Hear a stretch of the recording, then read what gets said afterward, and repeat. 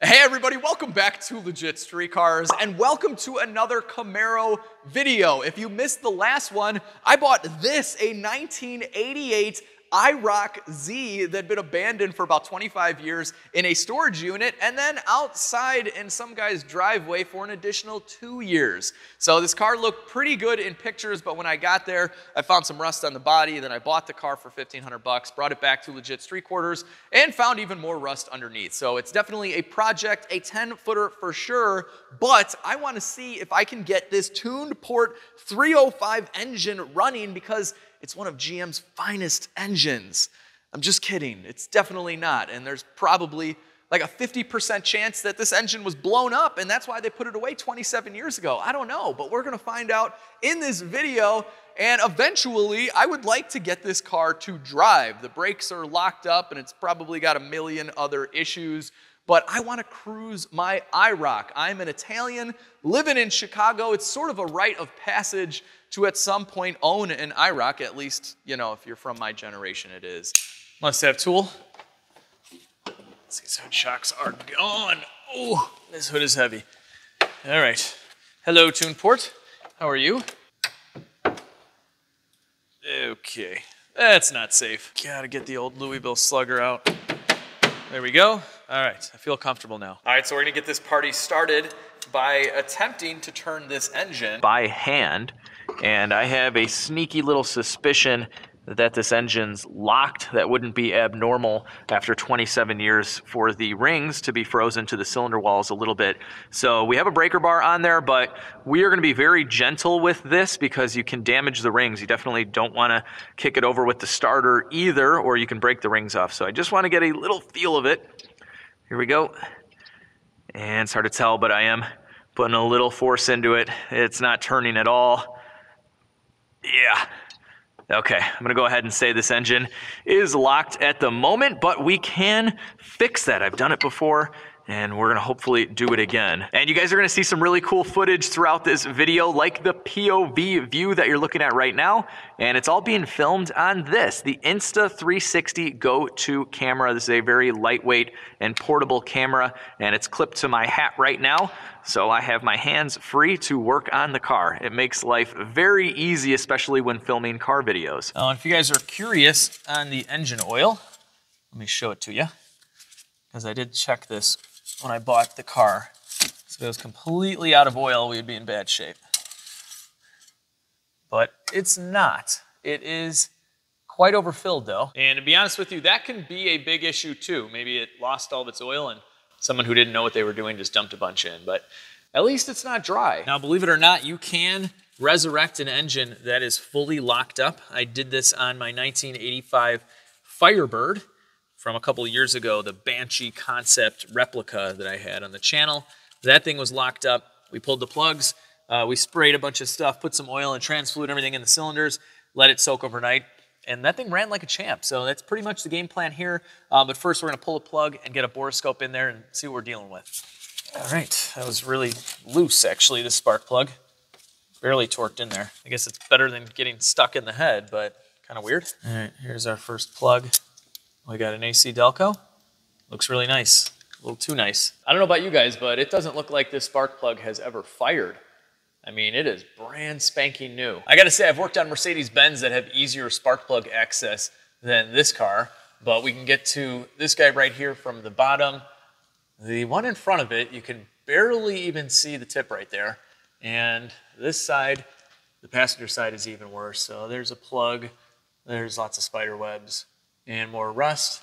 It's a wonderful place to be. All right, I got all 8 spark plugs out. This actually only took me a half hour. It wasn't too bad, especially getting most of them from the bottom, but they all look fairly new, at least on one side.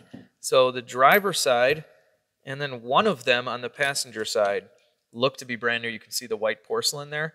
And then these don't have the white porcelain, and they kind of just generally look a little bit older. I don't know. I don't know what's going on, but either way, none of them are smashed. None of them are in terrible condition. Like I said, these look new. So anyway, with that, let's borescope. All right, here we go. First cylinder, we got some valves that are slightly open. Piston is all the way up here. There we are. Okay, let's move on to another one where we can see a little bit more of the cylinder. It's a nice little chunk of carbon there on that valve. We have to clean that up once it runs. What do we got? Light it up in here, light it up. There we go. Okay. Not bad at all. Little cross hatchings on the cylinder. You can see where the rings were resting for a while. So I don't know if someone else tried turning this engine over at some point, but this really isn't that bad. I'm sure the pistons are a little dirty, but that's normal. And overall, this is great. So far, so good. Okay, there we go. Hello valves. And hello piston. Nice, nice, nice. I like it. And we don't have anything with a hole in it, so it's a good sign. Quaker State. Quaker State oil filter. Ugh. Come on now. It's not a good sign. Okay, here's another one. I'm just kidding. I don't know if Quaker State's good or bad. Never done any testing on that. I'm sure it's fine. What do we got here? What do we got? Yellow stuff on my cylinders? What is this yellow stuff on my cylinders? That looks like it was straight up painted. It is very yellow. Very yellow indeed. I was going to say, is that rust? Unless there's something going on with my camera here, but wow. I mean, it's got to just be some light rust. It's coming up as school bus yellow on the camera. That's definitely something I don't want to see, but let's check out one more before we start fogging these. Here we are on the passenger side, more yellow paint, which is actually probably just rust. These are iron blocks, and they can definitely rust. And luckily we had the spark plugs installed, so it doesn't look like water was sitting in here or anything like that. But yeah, at this point we are gonna wanna put a bunch of oil in here and see if we can break these rings loose. One thing you also wanna check before you think your engine is locked is that you don't have a pulley that's locked up. Now, normally we would use a 1/2-inch ratchet and put it right here and turn this tensioner to loosen up the belt, but it was broken and then I broke the rest of it, so go figure. So we'll take some tension off of the belt and then we'll go around, just make sure everything spins. So power steering, alternator, water pump, good. Here, you know what? While I'm here, I'm just gonna go ahead and slide this belt off completely. There we go. Oh, this belt is like stuck to everything. But anyway, we have an air pump here. Now let's go ahead and just remove this belt. It is literally just stuck to all the pulleys. Just completely get this out of the loop. Watch this. Pieces of it are coming off right on the alternator pulley. Great. Definitely needs a new belt if we get this thing running. That could act like a locked up engine in itself. The fact that the belt is stuck on all the pulleys. That would be great. Okay. Spinning alternator, power steering, water pump, idler, AC. This has an air pump. Doesn't sound the best. Everything spins. All right, cool. I don't think this thing has any coolant. Okay, with the belt out of the way, and just being real gentle here. Nothing's turning yet. That's okay. Kind of figured that. Yeah, if you see a belt like this, you know it's been stuck on the engine for quite some time. And this is also a sign that the engine probably hasn't run for a while. All right, so here's our plan of attack to try and free up these piston rings. We're gonna use some penetrating oil. This is pretty good stuff. I'll leave a link down below. And this little tube. So it's difficult to spray penetrating oil or anything into the cylinders, especially on this engine, with just this little straw. It's just hard to reach all of the spark plug holes. So we are simply going to feed this tube right into the holes, just like this. All right, so what we're gonna do here is spray the penetrating oil through this tube. And I'm gonna use my glove kind of to block it up like that. And something's gonna come out, that's okay. But we're gonna fill this tube, and then we're just gonna shoot a little bit of air in there. And I'll probably repeat this probably 3 or 4 times on each cylinder. And right now we're really fogging out the cylinder. Next up, we are going to use a little bit of transmission fluid. And any trans fluid will work. That's all I got, the Mercedes stuff right now. And I'm putting that in my 100-year-old little oil can. Found this bad boy in my backyard when I dug it up to do sod like 12 years ago. Pretty cool. I don't really know if it's 100 years old, but the stickers they used back then are amazing because this thing was under dirt for a long time. It's a pistol oiler. Do not use with water. All right, well, it sat out in the rain for years, so I don't know what they're talking about. It still works fine. Anyway, let me show you what I'm doing with this guy. As you can imagine, the exact same thing I did with the penetrating oil. So we're gonna use our little pistol oiler So you put a bunch of trans fluid in this line, and we could just let it kind of gravity feed in there, but we'll help it out a little.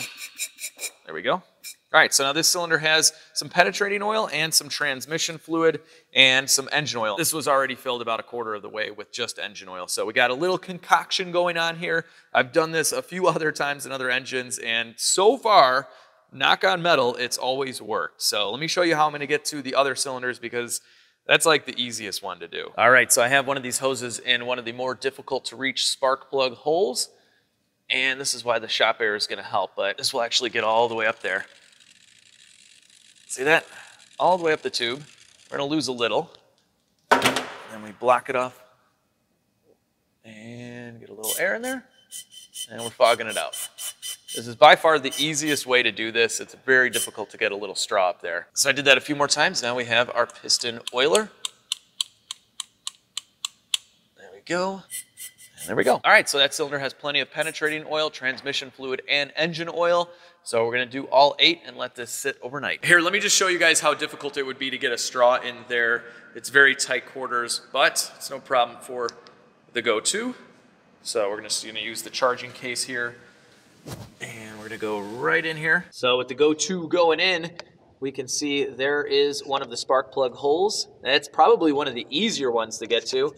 And then right in this area is the other one. So very tight quarters. You really can't even see the rear spark plug holes, and that's why we need the tube to feed right in there so we can get our penetrating oil in. All right, so we have some time while everything's soaking into the cylinders and hopefully freeing up the piston rings. So let's get some F-body motivation. Let's go for a drive in the Turbo TA for good luck.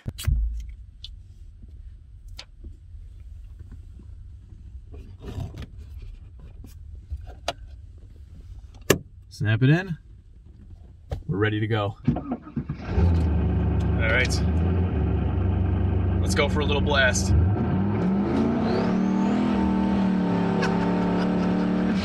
Oh, I love this car. I love it.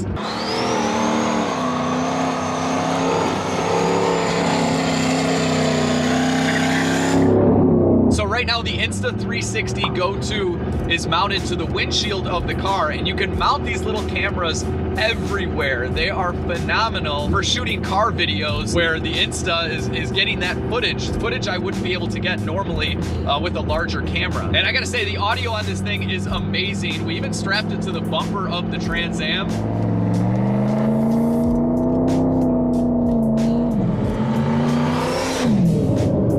And then we strapped it to my electric scooter for the burnout footage. Here's a little bit more of that.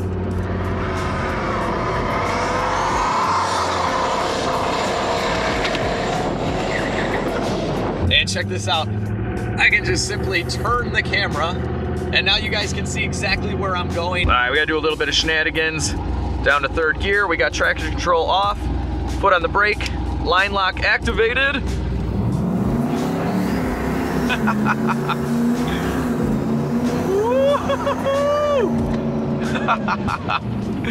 Oh, this car is just too much fun. It's just too easy to play around. I love it. And with the Go-To on my hat, this is so nice for making these videos.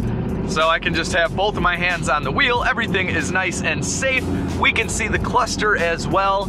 And it's like you guys are in the car with me. That's awesome. The video quality is amazing. It films in 1440p, and you can control this little guy right from your cell phone. You can edit right in the app, or you can edit with their Insta360 Studio, which is totally free. This powerful camera also has video stabilization. You can do time lapses. It does slow motion. You could take a normal picture. And just look at how small, lightweight, and portable this camera is. It has a magnet on the back so you can stick it anywhere. And I love this charging case so you can charge on the go. It's kind of like an AirPod case, and it turns into a tripod as well. So you get a bunch of cool mounting options, including a pendant, so you can wear this around your neck, and you have a chest mounted camera, and they sell a bunch of other mounting accessories as well to handle any kind of filming situation you could imagine. Best part is, if you guys click on my link down below, you're gonna get 5% off. This is a limited quantity offer, and everybody's gonna get a free Go-To lens guard. So with that,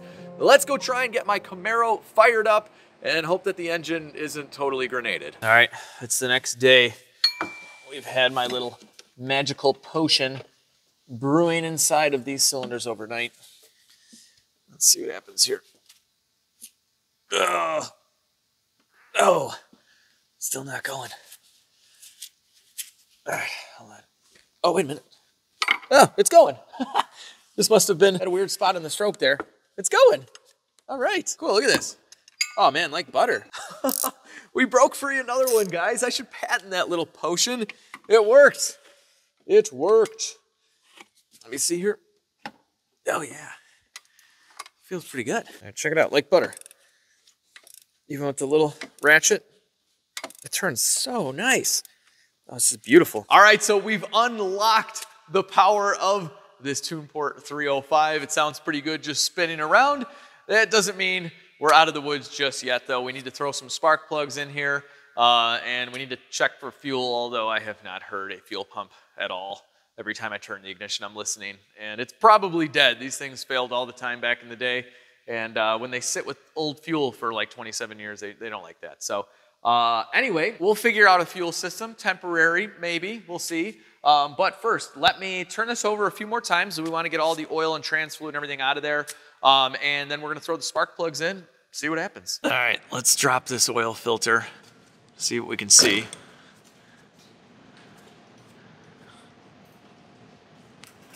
Oh,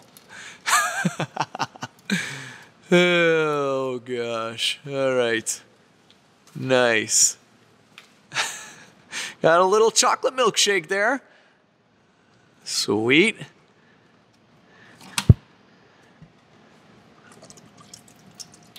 Oh, wow. It's just like condensation filled with water. Oh, this is horrible. It's like a loogie. Ugh. Nasty. What do we got? What do we got? Nastiness. Oh, this is bad. Yeah. This engine was put away with some definite issues here. So yeah, I'm glad I didn't really put any real money into this car yet. We had to get a key for it. That's about it. This thing is just filled with slimy goo. Oh, there's something that kind of looks like oil right at the tail end. Great. What I wanted to do was just fire the engine up for a few seconds, and if it sounded okay, my next step was definitely changing the oil. But yeah, this thing was put away with a bad motor for sure. All right, we'll give this thing a fighting chance with some new oil. Just went and got the cheapest stuff I could find. All right, there we go. All right, spark plugs and wires are in, and you can see all the oil and trans fluid that leaked out of the cylinders all over the place. We put quite a bit in there, but that's what it takes. And here it is on my floor. All right, so here is the Schrader valve, and I've turned the key to position 2 a few times to prime. And let's see what we got here. Nothing.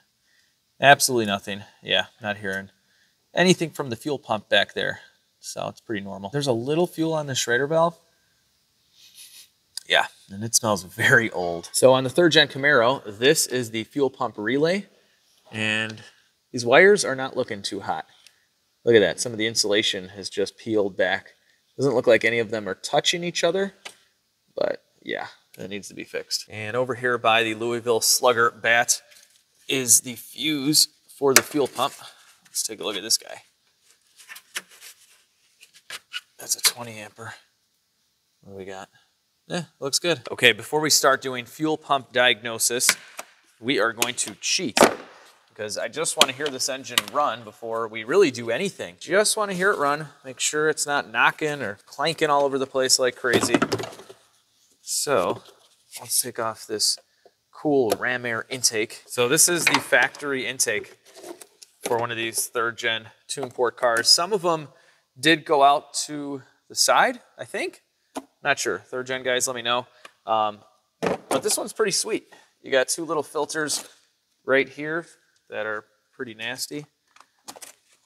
And yeah, okay. This thing doesn't really look like it was maintained, does it? So it gets air.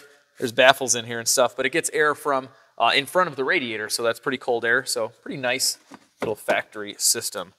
And here we have a mass airflow sensor. So we're going to spray something flammable through the throttle body and see if this 305 we'll start. All right, guys, I actually did not need to take this entire air intake system off. I just snuck the straw in right there, so it's after the mass airflow sensor. You don't want to spray any of this on the mass airflow sensor, so this will be perfect.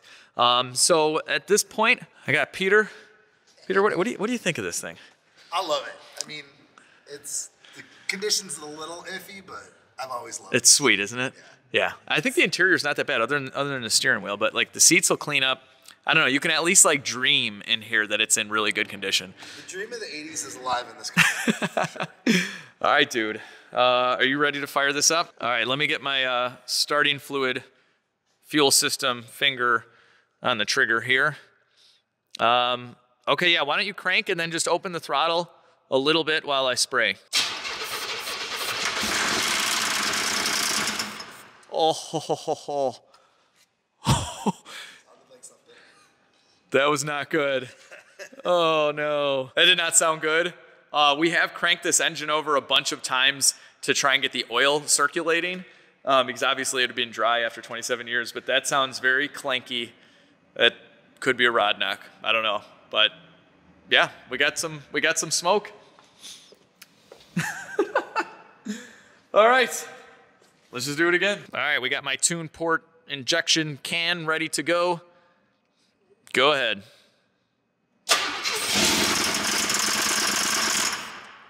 Let's just keep trying.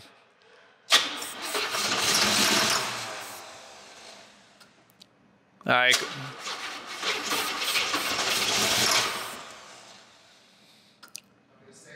Yeah, let's do it again.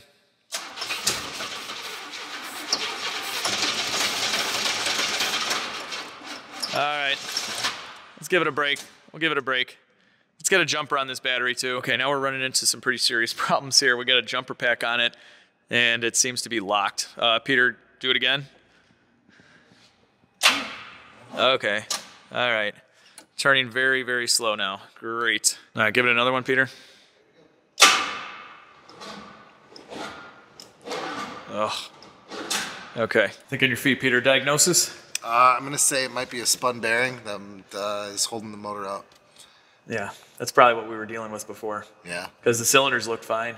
The rings were probably good the whole time. It was just the crankshaft was frozen. And this thing was overfilled like 2 quarts with oil. So it's very possible that they ran it low on oil or on no oil. It locked up, and then they put oil in it in an attempt to maybe save the engine or something like that. It's pretty smoky in here. All right, I'm going to poke around a little bit, but we might have a real locked engine that we can't fix without rebuilding. So, yeah. Okay, I think we're having some battery connectivity issues. The jumper's off right now. I just want to see how strong this battery is. Go ahead and crank it over right now. Okay, all right. I think we're back in action. All right, I'm going to do a little bit more starting fluid. And if you want to just crack that throttle, all right, whenever you're ready.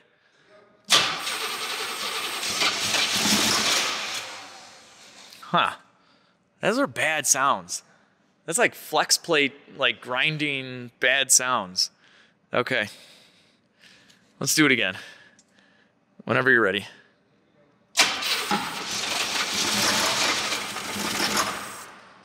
Man, I mean, it runs, but every once in a while it kind of locks up like we're hitting it right at a sweet spot. This isn't good. Anyway, let's give it another one though.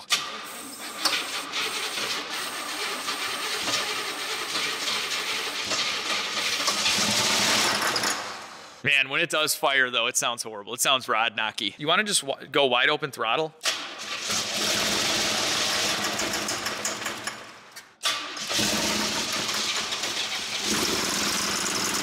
There we go.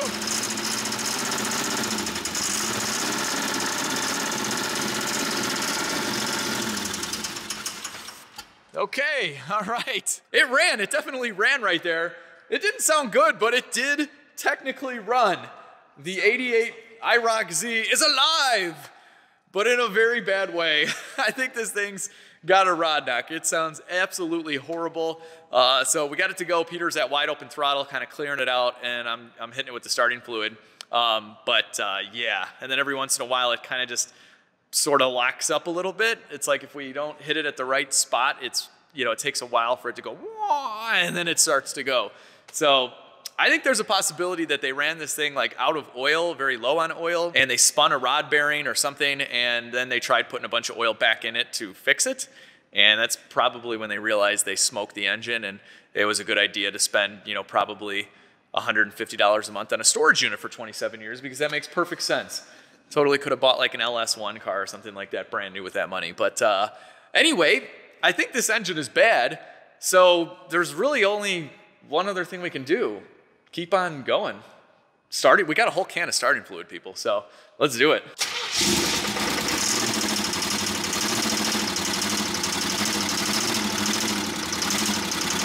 Oh yeah.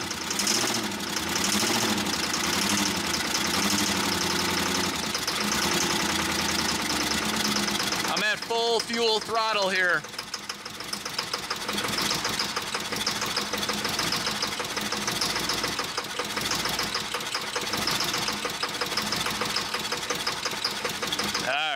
All right, poor little guy.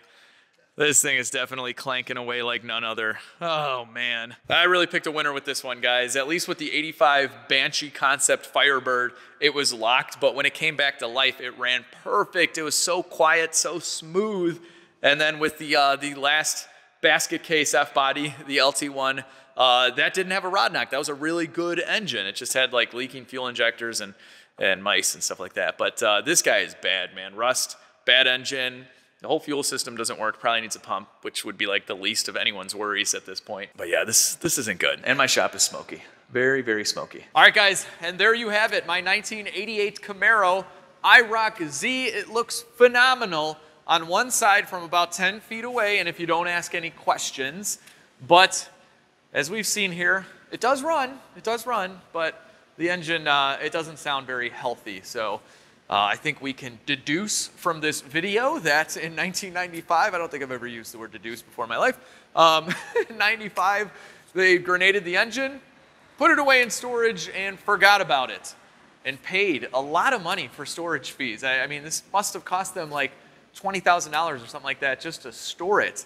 So I don't know. Hopefully Dave got a bunch of other cool stuff out of that unit.